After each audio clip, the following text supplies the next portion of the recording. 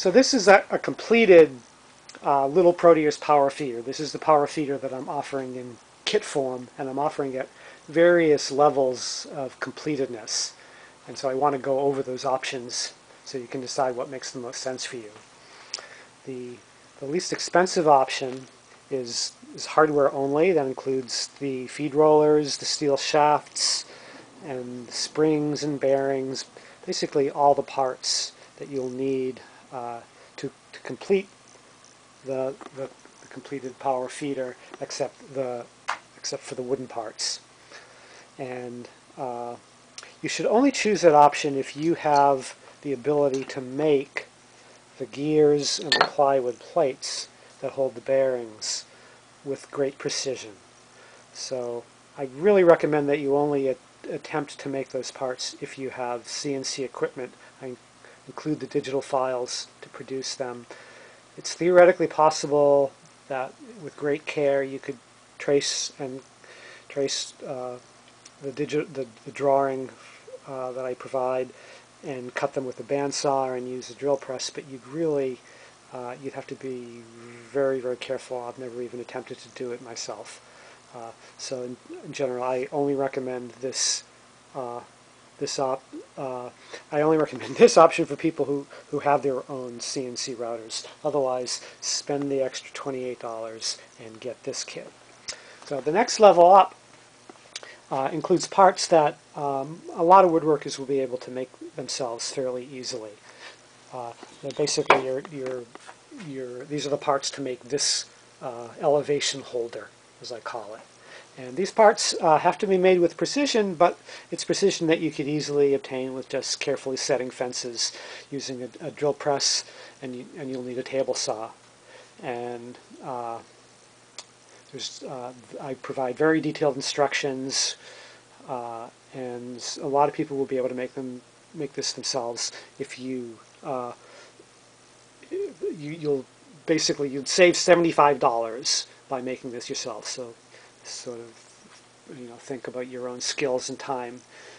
And then at the highest level, I include the parts to make the basic holder, and this is even simpler woodworking. It also includes the guts of the holder that's used as part of this bandsaw holder here, and that's the device used to hold the feeder on a bandsaw for resawing. So you'll still have to provide your own larger plate, which will be sized to your bandsaw. So that's an extra $50 for those parts.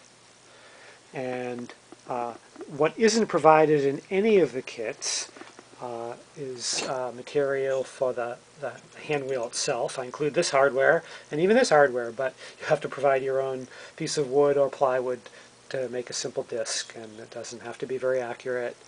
I also don't provide the wood to make this plate which supports the drill, and that too doesn't have to be super accurate, but it will be sized to your drill.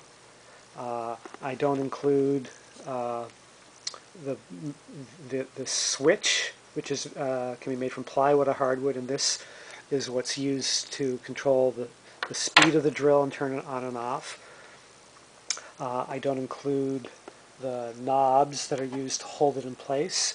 I'll have instructions for how to easily make your own from basic hardware store hardware, or of course you can buy these, and many of you may even have them on hand yourselves. And then there are also two knobs which are used to hold the holder down onto track or just simply to the bolts in some situations. And then the easiest way to mount it and dismount it is to mount these bolts in a wooden block that fits inside the track. And since people will be using different types of track, I don't provide that. So you'll have to make this wooden block. It's fairly simple. It doesn't have to be made with great precision, just enough to hold in place and space the bolts and hold them upright so that it's really fast to put the feeder on and off. And then there's also for people who are really ambitious and have time on their hands, uh, the option to just purchase the plans only for $20. And in the plans, I describe various ways of making the shaft, depending on whether you have your own metalworking lathe or whether you're comfortable uh, uh, working with metal. There are options that are simpler for just simply using threaded rod. And if you purchase the plan and then decide, well, this is a little bit more than I can handle, you can credit that $20 towards the purchase of any of the kits. So I hope that clarifies the choices. I know it's complicated, but I wanted to just give everyone the, the, the optimal choice to have a power feeder at minimal cost.